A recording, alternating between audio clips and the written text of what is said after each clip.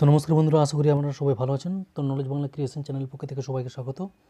তো আজকে যে আমাদের বিষয়বস্তু অর্থাৎ টপিক, সেটা হচ্ছে বিভিন্ন ধরনের উদ্ভিদ হরমোন ও তাদের কাজ। তো চলো আমরা মেন টপিকটা আলোচনা করা যাক। তো বন্ধুরা, আজকে যে টপিক সেটা হচ্ছে জেনারেল সায়েন্সের পার্ট 5। এই পার্ট 5-এর মধ্যে আমরা আলোচনা করব কি, সেটা হচ্ছে বিভিন্ন উদ্ভিদ হরমোন ও তার প্রকারভেদ ও তাদের যে কাজগুলো, যে ইম্পর্টেন্ট কাজ, সেগুলো আমরা দেখব আজকে। তো উদ্ভিদ হরমোনের প্রথমে যে পয়েন্টটা আসছে সেটা হচ্ছে প্রকারভেদ বা তাদের ভাগগুলো। তো উদ্ভিদ হরমোনকে আমরা দুটি শ্রেণীতে ভাগ করতে পারি।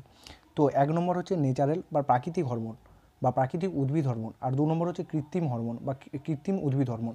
তো প্রাকৃতিক হরমোনের মধ্যে কী কী পড়ছে, তো প্রাকৃতিক উদ্ভিদ হরমোন কোনগুলো সেগুলো দেখে নিচ্ছি।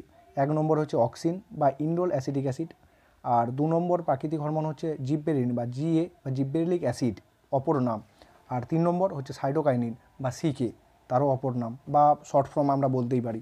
তো তার পরবর্তী টপিকটা সেটা হচ্ছে বা পরবর্তী ভাগটা সেটা হচ্ছে কৃত্রিম হরমোন। তো আমরা এবার দেখে নেব কৃত্রিম হরমোন কোনগুলো। তো কৃত্রিম হরমোনের উদাহরণগুলো আমরা দেখে নিচ্ছি। তো প্রথমে আসছি কৃত্রিম হরমোন হচ্ছে ইন্ডোল প্রোপায়োনিক অ্যাসিড বা আইপিএ, যার শর্ট ফর্ম। তারপরে দু নম্বর হচ্ছে ন্যাপথোনিল অ্যাসিটিক অ্যাসিড, যার শর্ট ফর্ম হচ্ছে এনএএ। তার পরবর্তী হচ্ছে 2,4-D, যার পুরো নাম হচ্ছে ডাইক্লোরোফেনক্সি অ্যাসিডিক অ্যাসিড। এটা খুবই একটা গুরুত্বপূর্ণ উদ্ভিদ হরমোন, পরে এটার সম্বন্ধে আমরা জানবো। তার পরবর্তী হচ্ছে উদ্ভিদ হরমোন বা কৃত্রিম হরমোন, সেটা হচ্ছে ইন্ডোল বিউটারিক অ্যাসিড, যার শর্ট ফর্ম হচ্ছে আইবিএ। তার পরবর্তী হরমোন হচ্ছে 2,4,5-D। তার পরবর্তী হরমোন এমসিপিএ এবং অপর একটি হরমোন হচ্ছে আইএইচআইডি।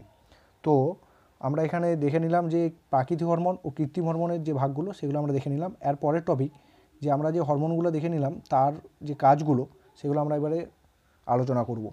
তো প্রথম হরমোন বা প্রাকৃতিক হরমোন হিসেবে আসছে কি অক্সিন। তো অক্সিনের যে কাজগুলো সেগুলো আমরা এবারে দেখে নিচ্ছি। তো প্রথম কাজ, অক্সিনের প্রথম কাজ হচ্ছে উদ্ভিদের বৃদ্ধি নিয়ন্ত্রণ। তো এটা এই কোশ্চেনটা অনেক কম্পিটিটিভ পরীক্ষায় আসছে বা এসেছে আগে। তো কি উদ্ভিদের বৃদ্ধি সহায়ক হরমোন কোনটা, সেটা হচ্ছে অক্সিন। তো এটা খুবই গুরুত্বপূর্ণ কোশ্চেন একটা, তোমরা একটু দেখে নেবে। দ্বিতীয় নম্বর কাজ ট্রপিক চলন নিয়ন্ত্রণ বা টপিক মুভমেন্ট, উদ্ভিদের যে টপিক মুভমেন্ট থাকে সেটাকে নিয়ন্ত্রিত করতে পারে বা রেগুলেট করতে পারে। তিন নম্বরের কাজ হচ্ছে অঙ্গ মোচন রোধ বা অঙ্গের যে মোচন সেটাকে রোধ করতে সাহায্য করে কি অক্সিন হরমোন। আর চার নম্বরের কাজ হচ্ছে উদ্ভিদের লিঙ্গ নির্ধারণ, মানে উদ্ভিদরা কোন লিঙ্গের সেটা নির্ধারিত করতে পারে কি এই অক্সিন হরমোন দ্বারা। দু নম্বর হরমোন কি জিববেরিলিন বা জিববেরিলিক অ্যাসিড, যার অপর নাম। তো জিববেরিলিক অ্যাসিডের কাজগুলো আমরা এবার দেখে নেব। জিববেরিলিক অ্যাসিডের কাজগুলো কোনগুলো, তো এক নম্বর কাজ আমরা দেখতেই পাচ্ছি যে বীজের সুপ্ত দশা ভাঙতে সাহায্য করে কে জিববেরিলিক অ্যাসিড বা জিববেরিলিন হরমোন। দু নম্বর কাজ কি মুকুলের সুপ্ত দশা ভাঙতেও সাহায্য করে এই হরমোন। তিন নম্বর কাজ ফলের বৃদ্ধি। চার নম্বর কাজ লিঙ্গ পরিবর্তনে সাহায্য করে।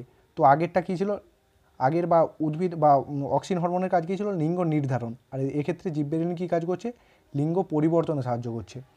আর পাঁচ নম্বর হচ্ছে ফুল ফোটাতে বা পুষ্পমুকুলের পরিস্ফুটনে। এটাও অনেক কম্পিটিটিভ পরীক্ষায় আসছে বা এই পয়েন্টটা আসছে যে ফুল ফোটাতে বা পুষ্পমুকুলের পরিস্ফুটনে কোন হরমোন সাহায্য করে, সেটা হচ্ছে জিববেরিলিন হরমোন।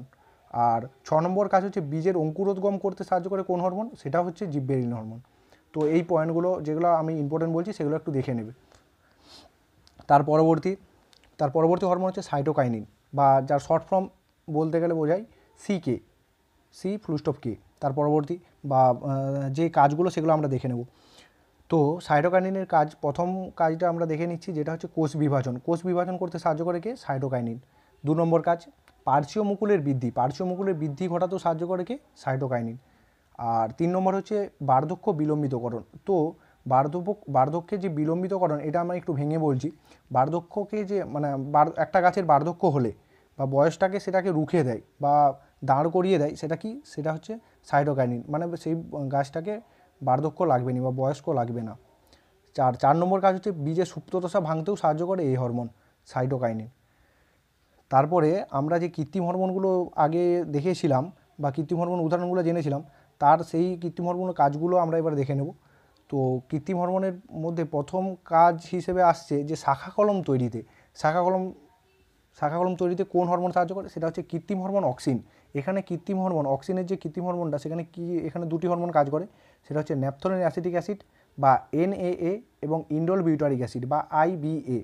ঠিক আছে, এই দুটি হরমোন, এই দুটি কৃত্রিম অক্সিন এখানে শাখা কলম তৈরিতে কাজে লাগে। তার পরবর্তী পয়েন্ট হচ্ছে অপরিণত ফলের পচন রোধ। অপরিণত মানে অল্প যে কম বয়সী বা অপরিণত ফল বা পরিণত ফল নয় এমন যে তার পচে যাওয়া রোধ করতে সাহায্য করে কি কৃত্রিম অক্সিন। সে একই বা আগের পয়েন্টে যেটা আলোচনা করেছি শাখা কলম তৈরিতেও ন্যাপথলিন অ্যাসিটিক অ্যাসিড এবং ইন্ডোল বিউটারিক অ্যাসিড, আর এখানেও কৃত্রিম অক্সিন কী লাগছে ইন্ডোল বিউটারিক অ্যাসিড এবং ন্যাপথলিন অ্যাসিটিক অ্যাসিড, এই দুটো হরমোন একই কাজে লাগছে। তারপরের কোশ্চেন খুবই গুরুত্বপূর্ণ পয়েন্ট যে আগাছা দমন। এই কোশ্চেনটা অনেকবার পরীক্ষায় আসছে যে আগাছা দমনে কোন কৃত্রিম হরমোন সাহায্য করে, সেটা অপশান থাকে বিভিন্ন। তার মধ্যে এখানে যে 3টি হরমোন বা 3টি কৃত্রিম অক্সিন লাগছে সেগুলো কী কী আমরা দেখে নেব।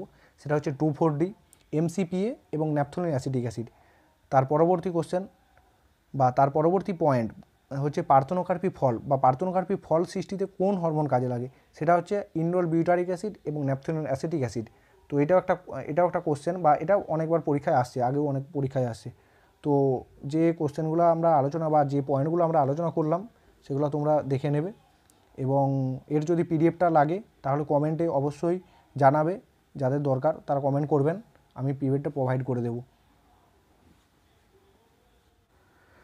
তো বন্ধুরা, যদি ভিডিওটা ভালো লাগে অবশ্যই লাইক করবেন, কমেন্টের মাধ্যমে আপনাদের মতামত জানাবেন এবং ভিডিওটাকে শেয়ার করবেন আপনাদের বন্ধুদের সাথে, এবং চ্যানেলটিকে সাবস্ক্রাইব করে পাশে থাকা বেল আইকনে ক্লিক করবেন। এবং এরকম যদি ভিডিও দেখতে চাও অবশ্যই কমেন্টে আপনারা লিখবেন বা জানাবেন যদি ভিডিওটা ভালো লেগে থাকে, তাহলে পরবর্তীকালে এই ধরনের ভিডিও আমরা তৈরি করব। তো ততক্ষণের জন্য দেখতে থাকো নলেজ বাংলা ক্রিয়েশন। ধন্যবাদ ওয়াচিং মাই চ্যানেল।